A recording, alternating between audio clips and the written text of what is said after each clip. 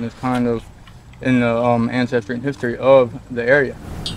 Sitting on the Chesapeake Bay, Reedville's identity as a fishing village, centrally important to those who live and work here. He's a great dad. He's got a big heart. Friends of Andrew Muncie say he loved his work on a fishing boat, working for Omega Protein, one of the largest employers in the area. It's one of the biggest jobs to have around here.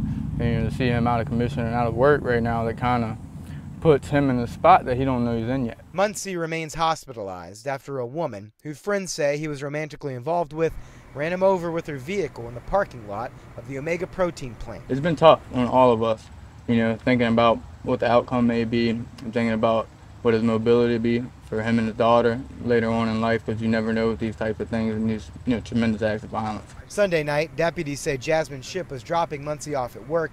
After some kind of dispute along the way, she allegedly struck him with her vehicle, trapping him underneath it.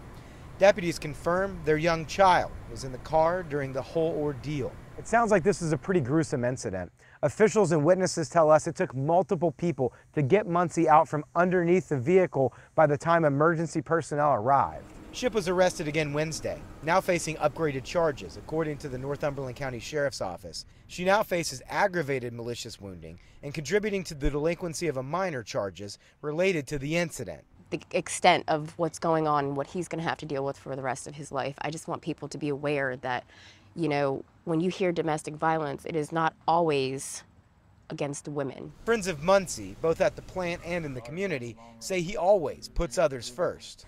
I think family is the biggest thing for him in life, and he's just overall, I'd say, a giver.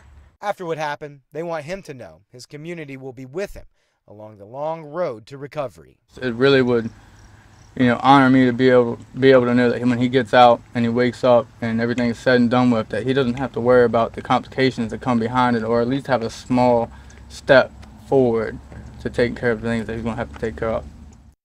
We reached out to Omega Protein. They say that this is an unfortunate situation and they wish Mr. Muncie a full and speedy recovery. Shipp is due in court on Friday. Reporting in Reedville, Jake Burns, CBS 6 News.